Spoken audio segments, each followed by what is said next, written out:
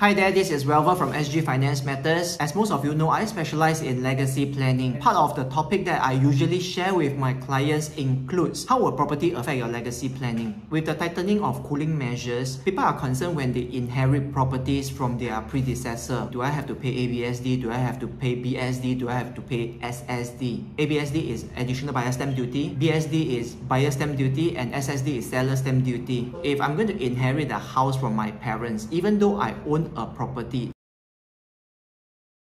the answer is I don't have to pay ABSD or BSD because this is an inheritance. If I have a sibling, there's two of us, both of us own a property also. In this case, I don't want to own my parents' property. I want to transfer the ownership of my share to my sibling. It can be done. Yes, of course it can be done. If my parents have just purchased their property, within 3 years they pass on, when I transfer of the ownership of my shares, it will be subjected to seller stamp duty. That's all for today. I hope you have gained something out of today's video. Guys, if you like our video, please help us like, follow and share. With that, thank you very much and I'll see you in our next video.